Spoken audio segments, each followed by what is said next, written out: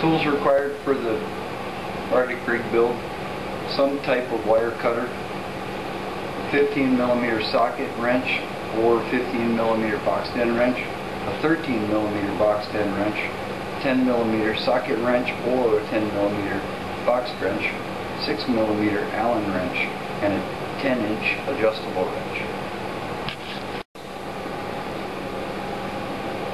Okay, to install the front fork, find yourself a decent place to work. These carpet squares work well for me. You could use a moving blanket or anything like that to protect the paint. When you take the fork out, disassemble the fork, and as the parts come off the fork, line them out. They are already in order. When you get to the first bearing, remove it, leaving the second bearing on the fork. Take the fork assembly with the bearing and slide it into the frame. With your fork assembly in the frame, put your top bearing down in the race, your first nut on. This takes a little time. You got to run it all the way down to the bearing.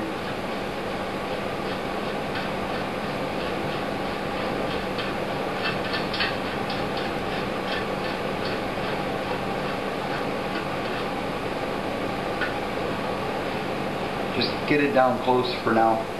These lock washers have a tab. You have to put them in the slot and they won't rotate. They're actually like a lock washer spacer. Your rig may or may not come with a spacer, may only come with one washer. Put your nut on the top and then back to the bottom nut. Pick up the rig slightly, turn this bottom nut until you feel tension on the bearings. Stop right there and then snug up your top nut. Not over tight, just snug it up, and that sets your bearing tension. Remove your handlebars, take off the packing material, loosen up the 4 bolts. This is where your 6mm Allen comes into play.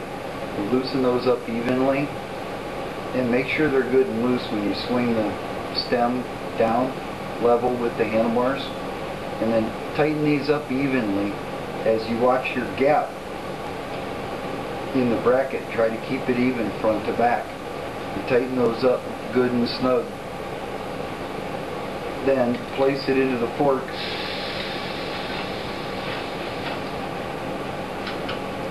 and personal preference, down would probably be better and more controllable for racing, and up would probably be more comfortable for training or everyday running. Then snug up the bolt with your 13mm wrench good and tight. If your rig comes with a standard stem, not the tall stem like I showed in that video, this is the stem extender. This one, the stem extender goes down into the fork, and then tighten it with a 6mm Allen, and then your standard bike stem goes inside it, and that gets tightened with the 13mm wrench. This is the stem extender option.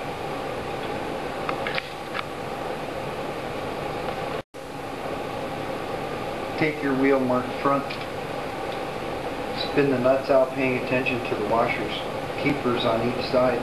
Make sure they're out next to the nut. Lift up your fork, knock off the spacer bracket, slide on the front wheel. With the nut spun well out, you can put these keepers right in their retainer hole and spin the nut down. Putting the retainer on the other side, spinning the nut down. Use your 15mm to tighten up one side, then the other.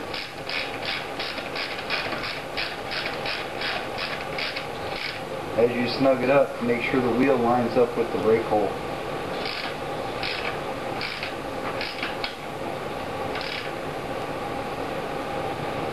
With that side good and tight, return to the first side and tighten that up. As far as front brake cables are concerned, spin out the adjustment nuts until you see the slot. spin the lock nut down until the slots line up, and take the cable and simply slide the ball down in to the brake lever until it catches, and then spin that adjustment all the way closed, and that's how you put the cable in. Slide the housing fully into the adjuster. Do the same with all three cables. I took the handlebars off again to show you this, but this is done with the handlebars fully assembled. One of the calipers is marked front. It does not include one of the spacers. The rears include a spacer so the caliper stays off of the frame. It doesn't knock the paint out. These washers are wave washers, and one goes on each side of the frame. So spin off the nut, the washer, and the one spacer, and then slide the caliper down into the frame, replacing in reverse order the spacer, the washer,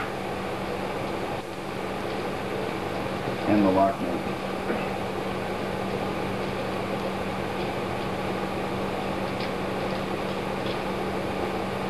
Do the same on all three wheels. The front one, once again, does not have the extra spacer needed for the rears. It's marked accordingly. Slide your brake cable down through your adjuster, loosen up your tensioner, slide the cable through the tensioner. Sometimes you have to slide that up quite a ways. There's a hole through the back side of this tensioner. The cable needs to go through it.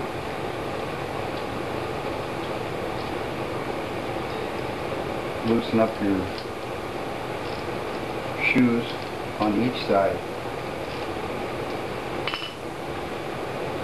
Simply by loosening the shoe, you can slide that shoe into play right up where it needs to go on the rim, but not touching the tire. That way you won't heat up the tire, have any issues down the road.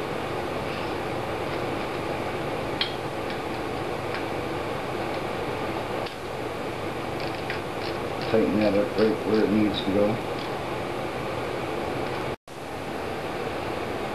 With this barrel and cable set up similar to the rears, slide your cable through your front caliper and through your locking bolt. Slide that cable all the way through, ensuring the housing drops well inside the adjuster nut. With the caliper loose, adjust your brakes up to where the pad is right on the rim only, not contacting the tire. Slide this one over, hold it while you tighten it up. I generally snug them up and then grab hold of the shoe and give that a good tug.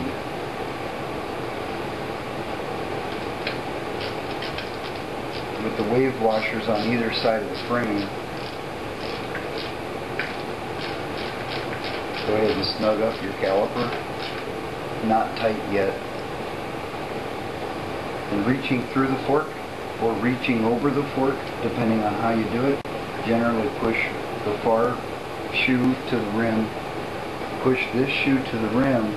I reach under with a finger and hold it, and then I back it off about the thickness of my 10mm wrench. And that's the same wrench I'm actually using the socket. Keep a gap on this side of the rim. Pull the cable down, ensuring the housing is in the adjuster, top and bottom. And snug this up good and snug. Then reach up and grab your brake lever, and you should have good movement with the brake lever and good contact with the rim on both sides. Ensure that that's proper adjustment. If it's too much swing with the lever, simply pull these pads together and adjust this cable up a little bit. You can adjust it here or up on the brake lever itself. It's easiest to pull the pads together and then adjust it while it's loose. Under tension it's a little tougher. When you have that adjusted properly, spin that nut down, ensure this is tight, cut off your cable about 2 to 3 inches.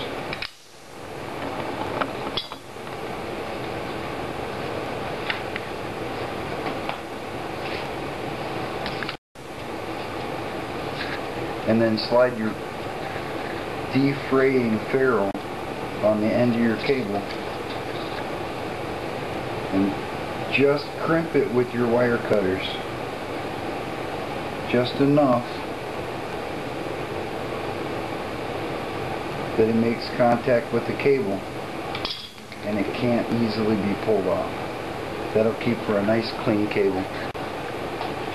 Then return to the back, adjusting even throw one way or the other. Snug up the back nut, and then when you reach up and grab the top cable, see this pad is too close to the wheel, so simply by backing this nut off and turning the caliper at the same time, I ensure even tension when I pull the brake. Both pads should move away from the wheel so you're not having rub.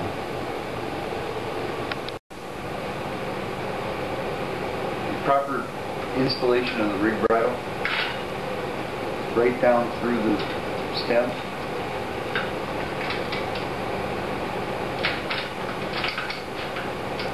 And over the frame. I generally don't use a carabiner in the lines. I put the line through, hook it back through its own line. Dog's being about 4 feet in front of this connection. And when the rig bridle comes tight, there's good shock absorber, and then it contacts the frame. So if the dogs back off at all, it takes a lot of the shock out, and it helps keep your lines out of the front wheel.